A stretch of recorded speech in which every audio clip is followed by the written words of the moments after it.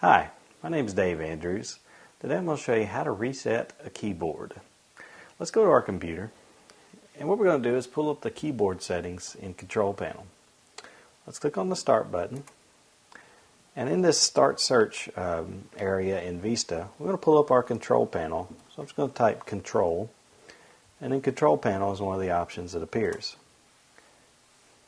Now, in the Control Panel, make sure you're on the Classic view, and you'll find an item that says Keyboard. Scroll down until you find it there, Keyboard. And what this is going to do is allow you to reset the settings for your keyboard in Windows. These first two settings are the repeat delay and the repeat rate.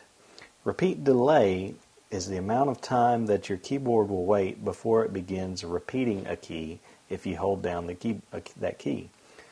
There's a little area right here beneath it where you can click in and kind of test it. So I'm going to hold down a key. Did you notice that delay before it started repeating? If I turn that delay to short, come in here and start typing again, that delay was a lot less before it began repeating. I can also change the repeat rate here from slow to fast.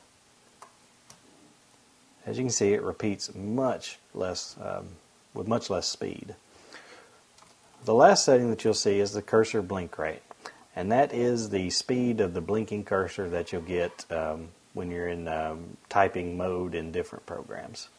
To apply your settings, just scroll down and click on Apply, and then click on OK. My name is Dave Andrews, and I've just showed you how to reset a keyboard.